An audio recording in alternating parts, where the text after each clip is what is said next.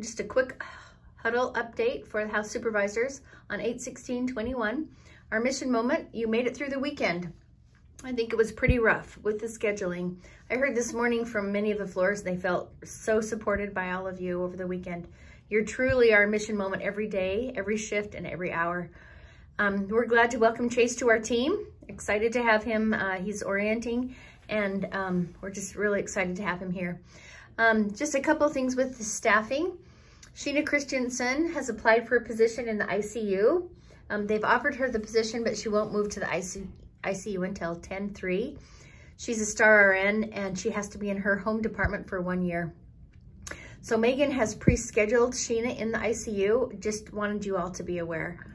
Also, when we're talking about the ICU, Chad still needs to orient to the ER if we ever have a night that he could do that. Our new Star Techs start orienting next week. 3 of them are days, 5 of them are nights. They're gonna orient for 2 weeks and then they'll be on the schedule.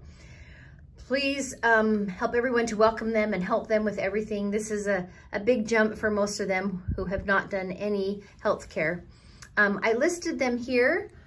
So we've got 5 nights, 3 days. I will put this list in the House Supervisor office. We have done away with the Department 604, which was our sitter department. We're gonna put them all in float pool.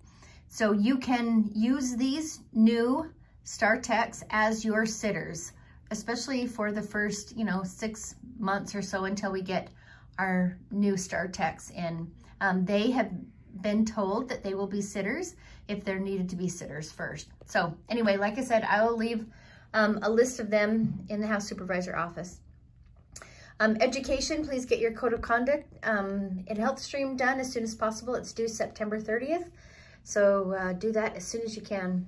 PPE, leave offered one of the, I think it was either family birth or NICU staff, a PAPR hood, because the staff member doesn't fit in the regular PPE that's the duck bill. She was really grateful that Leave offered that to her, and just wanted you all to be aware that you can offer a PAPR to anybody that doesn't fit in the regular N95.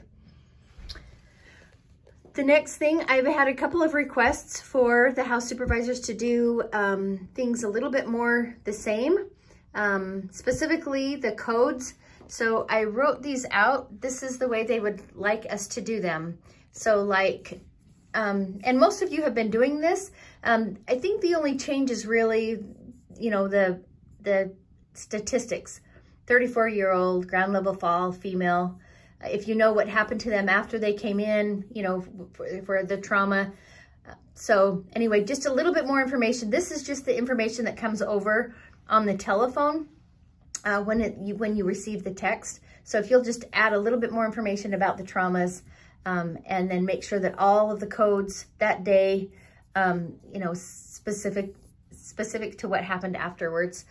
They would also like to make sure that you have anybody that's transferred, Pleasant View ED, again, a 35-year-old, GI bleed, no IMC beds available, just a little bit more information so they kind of know. And then continue to do what you've been doing here, case by case, due to capacity, IMC bed full, whatever you want to put here.